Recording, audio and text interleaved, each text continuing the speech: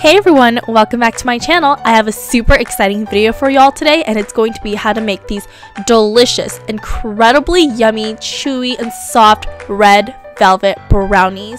And it gets even better because these brownies are just as easy and simple to make as they are delicious, since they're technically made with only 4 ingredients.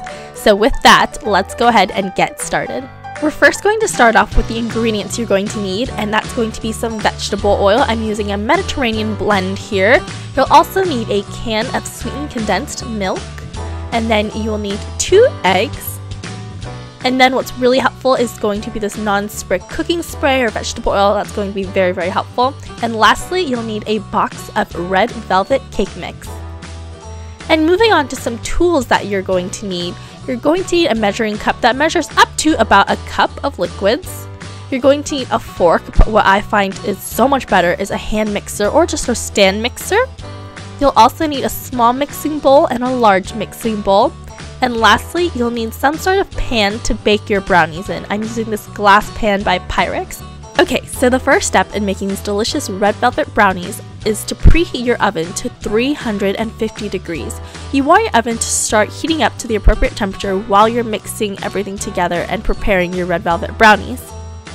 Alright, now that your oven is heating up to the appropriate temperature, you're going to measure out 3/4 of a cup of your vegetable oil, and then you're going to go ahead and pour it into your small mixing bowl where we're going to mix all the wet ingredients together. Then we're going to go ahead and crack our 2 eggs into the bowl along with the oil. And then the very last ingredient we need to measure out is 3/4 of a cup of the sweetened condensed milk to mix in with our wet ingredients.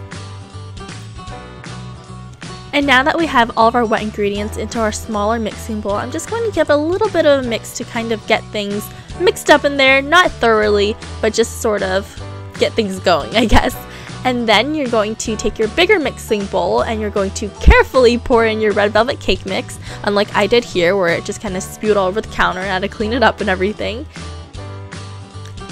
Okay guys, when I say this recipe is super simple, I literally meant it was really, really easy. So you're just going to go ahead and pour in your wet ingredients to the cake mix in that big mixing bowl and mix away until everything is thoroughly combined. Super simple, right? So as you can see here, I was struggling to mix everything with a fork because I thought I could just, easily get away with using a fork. But it ended up being a lot easier when I broke out my hand mixer after I gave up and trying to mix it with a fork.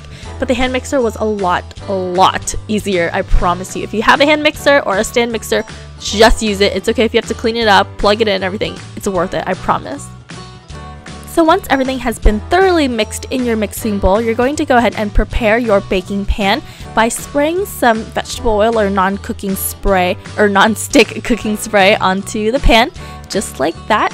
And if you don't have cooking spray, you can use butter or oil or anything like that, but the cooking spray makes it a lot easier.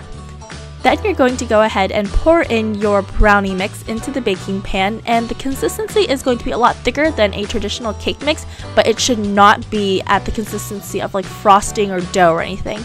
And then you're going to go ahead and spread it out evenly on the baking sheet, and then you're going to go ahead and pop it in the oven for about 25 minutes. Now, depending on the type and size pan you use to bake your brownies in, you might have to add or take away a couple minutes, but the best trick is going to be poking it with like a knife or chopstick and seeing if any batter sticks to it after about 25 minutes, and that's when you know it'll be done. For mine, it took about 28 minutes, just because my baking pan was a little thicker.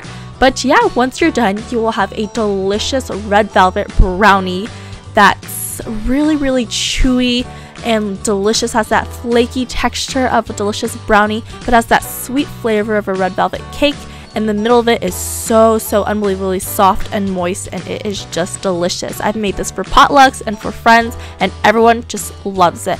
And again, it was super easy to make, and it only used 4 ingredients. So I definitely recommend you make this for your next party, potluck, gathering, or anything like that. It will definitely blow the mind of your friends because it is a twist on the traditional brownie, but it is even better, I promise you that.